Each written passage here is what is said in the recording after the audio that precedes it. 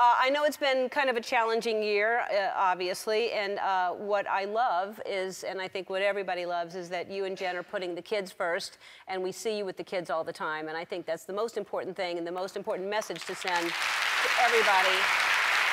Absolutely. You know, we're good friends, and we're doing our best, and our kids are fabulous, and we're working our best for them. And that's the most important thing. Yeah.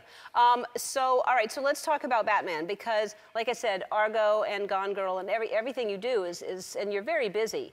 So was it like a decision to play Batman? Did you think about it, or did you think, why do I want to take this on? Yeah, I mean, there were a couple of things. One, I wouldn't have necessarily done the sort of down-the-middle version of Batman, but the director, you know, showed me, his office is right next to yours, in fact. I know. Right over there. It was Clooney's office before. That's right, and yep. now it's Zach's. And that was where I sort of went in and saw this whole display of all this art and kind of gave me this pitch of what is now the movie, which is a much different kind of take on Batman. I wouldn't have wanted to try to kind of copy what Chris Nolan and Christian Bale did. It's just so amazing, and those guys are geniuses. And the idea was to try to do something different, you know what I mean? And I also thought it'd be great to have a movie, the movies you mentioned are all R-rated movies. I haven't done anything, you know, that my kids could see for a long time. Yeah. So I thought that would be kind of cool, yeah. You know. Well, they must think it's cool.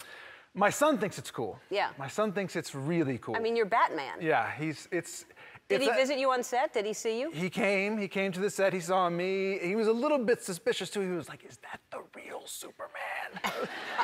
Yes, he is. That's more or less about as real as it gets. That's the real, How old real is Superman. He's 4, and he, so to him, that's the real Superman. When I leave, he's like, Dad, you're going to the Batcave? You know what I mean? And I can't, I'm like, yes, I am. And now I know eventually he's going to be in therapy. Like, he lied to me.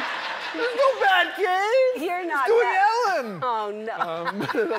He thinks I'm in the Batcave now, right? I don't know.